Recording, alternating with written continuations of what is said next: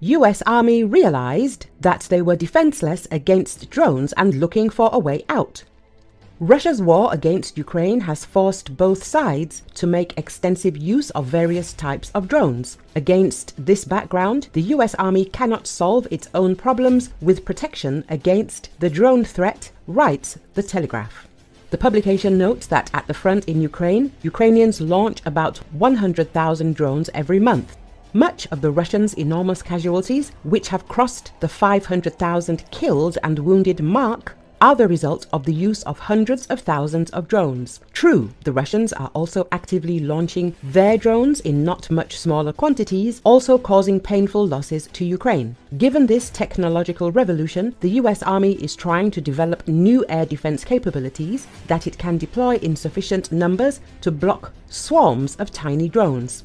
The main killer of drones would have to be the new M-SHORAD air defense vehicle, but it will take many more years for it to appear in sufficient numbers. In the meantime, the army is counting on an intermediate system, M-LIDS, an integrated system for defeating slow and low-flying aircraft. For the coming years, this is the best the world's leading army can get to protect itself from tiny drones. M-LIDS are mine-protected wheeled armored vehicles equipped with a small-sized missile launcher, small caliber gun, radar and radio jamming system.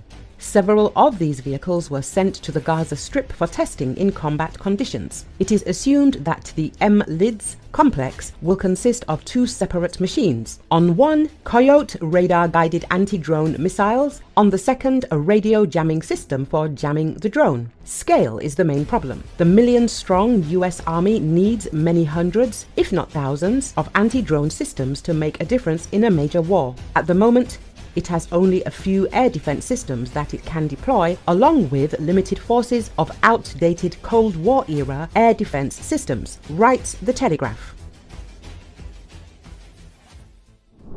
UK secretly arms Ukraine, sometimes even through smuggling. The airport in Polish Rzeszów has become the epicenter of the West's processes to arm Ukraine. The once commercial airfield is now surrounded by air defense batteries. This is where weapons are transported for Ukraine secretly and openly. As stated in the Sunday Times, the airport is guarded by patriots. They were brought there a few weeks after the Russian invasion. They were joined by Sky Saba. These batteries are here because Rzeszów has in 2 years become a huge international logistics hub that helps funnel tens of billions of dollars of Western military aid into Ukraine. The Rzeszów runway served about 100 passenger flights per week. Now, military and cargo aircraft land there. Military aviation activity has been increased by 167%, with British aircraft landing perhaps the most actively after those from the United States. Details of how Britain and its Western allies move lethal cargo into Ukraine remain classified, but Rzeszów is a key hub.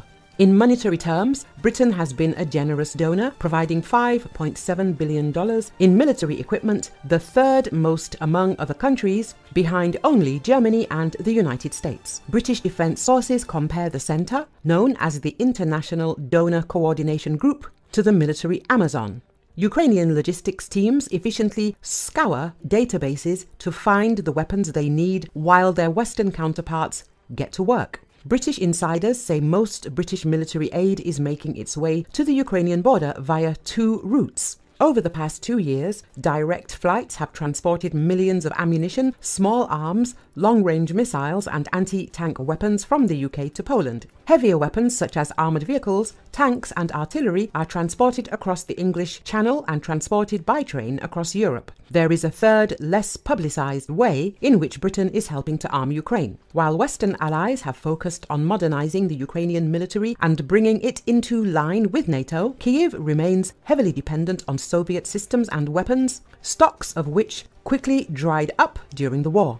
To help replenish Ukrainian stockpiles, some of Britain's bilateral aid was used to purchase Russian weapons from around the world. This work was kept completely secret, partly because of who Britain was buying it from and who was supplying it. A lot of this is being bought in secret, one defense source said, noting that some of the weapons purchased have come from countries whose governments are eager to play a role but don't want the Russians to know about it. In some of these deals, the UK effectively acted as a smuggler, buying equipment and then helping to arrange its transfer to Ukraine. We have been approached by arms dealers, all sorts of middlemen and strange people. The supply of Russian equipment and other supplies from all over the world is carried out by many entities and routes, one of the sources said.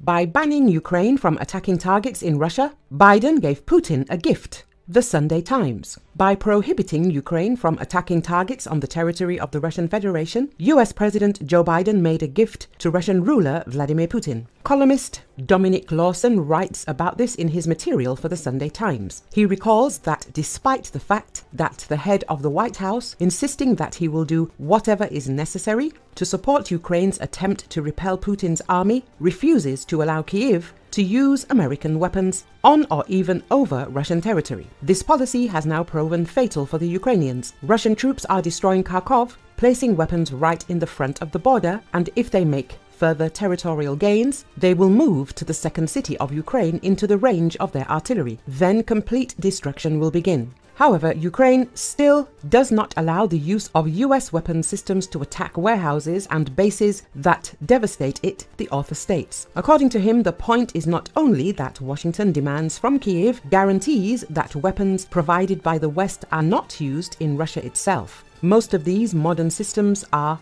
geo-fenced.